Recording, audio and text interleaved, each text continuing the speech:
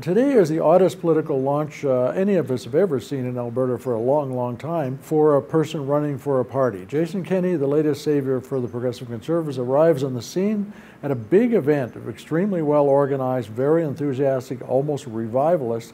But his message is that he wants to lead the PC party in order to join and merge it with the Wild Rose Party. How this works, we don't know, because we've never seen anything like it in provincial politics in Alberta. It's been done in other provinces, Saskatchewan and BC. It can work, but it's a very odd thing to do, to say, I am the candidate for leadership of your party. By the way, that contest doesn't even formally begin for at least 2 months. And what I'm going to do when I'm leading your party is march it over to Wild Rose, knock on the door, and say, let's work out a union of the two. Now, the crazy part of this is that it might actually work.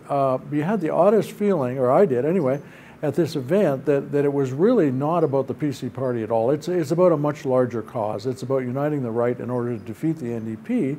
And this has clearly gathered a lot of enthusiasm around Jason Kenney. He might actually be able to do this. He might actually be able to present himself to PCs as the person who wants to lead them and basically use them as a vessel, a little rowboat, if you like, to take over to Wild Rose and work something out with them. Very strange, but such are the times, and so many people are so upset about the economy and to some measure as well with the NDP, that Jason Kenney, the unlikeliest candidate for political party leadership we have ever seen, at least in the style he's doing it, may actually make it happen.